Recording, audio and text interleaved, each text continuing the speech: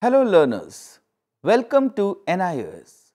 Today we will take up a fresh topic of your physical education and yoga subject.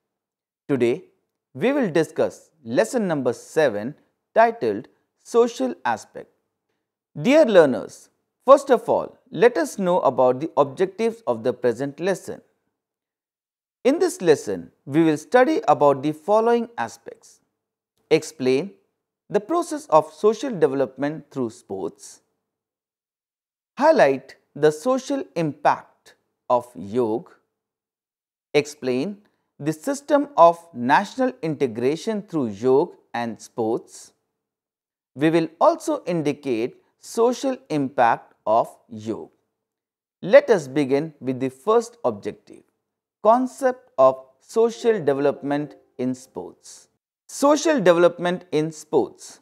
Sports is a lifelong learning impacting education. It facilitates multifaceted learning process.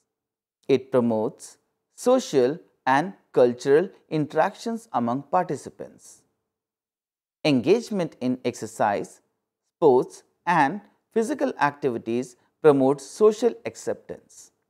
Sports participation also provides opportunities to learn the ways of healthy living, caring and sharing.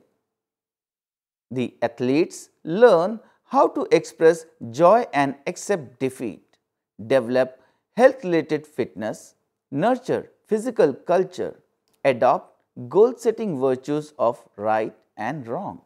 Come, let us learn the concerns in social aspect of sports in two perspectives. First, at macro level, second, at micro level. Macro level concern study large-scale social systems and their relationship with sports. It studies association of sports with large social systems like religion, education, gender and peace. On the other side, micro level concern study social relationship and small social systems of group cohesion, ethics, morals, socialization, delinquency and leadership through sports. Come, let us discuss about national integration through sports. From sports, we learn sportsman spirit, which acts as a lubricant in our social life. More than winning, sports help us learn to deal with defects. It makes us to become a leader. The spirit of brotherhood and friendship is fostered through games and sports. Ideas, actions, reactions, behaviors and human movement acquire a unity of color and flavor at the sports field.